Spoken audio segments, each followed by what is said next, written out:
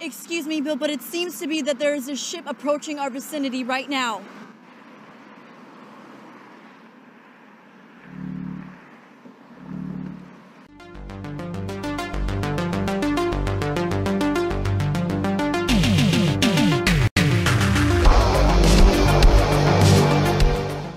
Hi, this is the Professional Amateur coming to you with another review.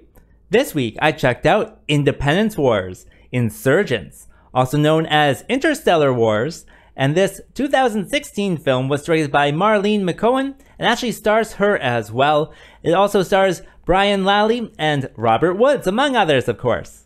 The story of this movie is about this alien invasion, and what they do is they come to Earth and they infect a few people with a zombie virus type of thing, and so they then just kind of let the zombies do their thing to destroy humanity. Of course, the humans fight the zombies as well as fight the aliens in their spaceships. What will happen though? Well, you have to watch the movie and find out. Alright, so let's discuss this movie. Well, with this movie, it is just like a low-budget kind of ripoff of the Independence Day movies. And so this one, you know, it's not exactly the same. They still have some similar elements like the flying saucers and that type of stuff. But they do have to kind of rely on the ideas that they are presenting. And so they present kind of this zombie idea. I actually kind of liked how the zombie all worked and how, you know, you're infected and how it transmits and that type of stuff. It's actually kind of funny how it happens. They kind of infected a bunch of people through alien abductions, and then they just like bring them back, and the governments of the world were not really kind of concerned about it. They were like, they always bring the people back, so like why should we care that much? And I thought that was really funny. Other than that, they have like this signal type of thing that is pretty fun. And so they do have quite a few kind of strong sci-fi ideas in there if you're willing to, you know, think about them and try to understand them. So that definitely worked and definitely held my attention, at least, where, you know, I do enjoy thinking about these things. So at least that was good. In addition, I did enjoy the characters. I liked, you know, following along with them, running around during this alien invasion and that type of stuff, and seeing them dealing with the different situations. That was fun.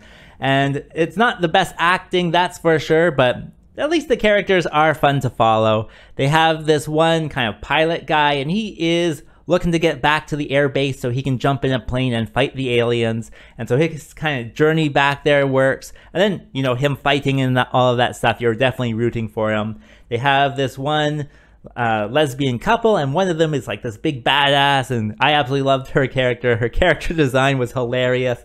She has like a bra on and a flannel shirt, but she never buttons up the flannel shirts, even though there's like clear buttons. You're just like, all right, I guess that's how you want to wear that.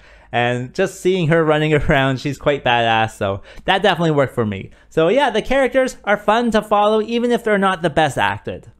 Also, I would say this movie is well edited. You know, they have some CGI and all of that's good. It's just like a saucer flying around, but it is edited together with footage of fighter jets, and how they do it definitely works. It makes it seem like they're really engaging and interacting and having this sky battle together.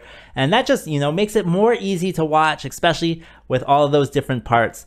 And so yeah, that definitely worked for me. Other than that, this is just a low budget B movie, which I know is not really a problem for this channel, but it does have all those B-movie kind of characteristics that you've come to enjoy. They have lots of, you know, talking in rooms, and it's kind of funny. They have this one room as their headquarters. They have this one scientist come in every so often and talk about what her team is doing downstairs. You never see the downstairs room. You never see the rest of the team, but you just see her every so often. And that's just kind of that B-movie type of stuff where you have a character like that. So all that type of stuff, you know, adds to the fun of it, I would say.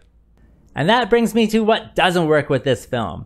Well, this film does have quite a bit of talking in rooms, and I know that's like a low budget thing. It's not really a problem, but it does slow down the movie because there is quite a bit of talking. And then they keep on talking and explaining things to each other, so the scenes kind of drag and are longer than they're really supposed to be.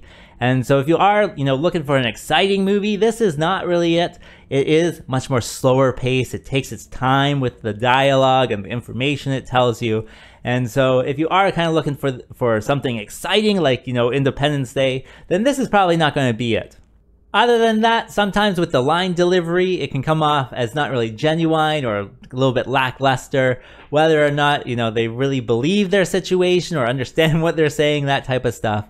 And it just kind of seems like sometimes they're just reading the lines rather than acting the lines.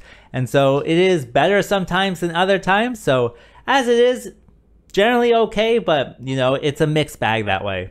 So who would I recommend this movie for? Well, I think I can really only recommend it to those sci-fi B-movie fans that really don't mind, that slow pace and the low budget type of stuff.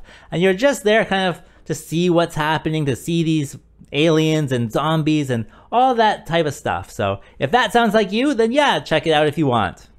As for rating, well, I thought it was mildly interesting, so I'm going to give it the 3.4. And with that being said, I think that's all I wanted to say, so like and subscribe, and I'll see you next time.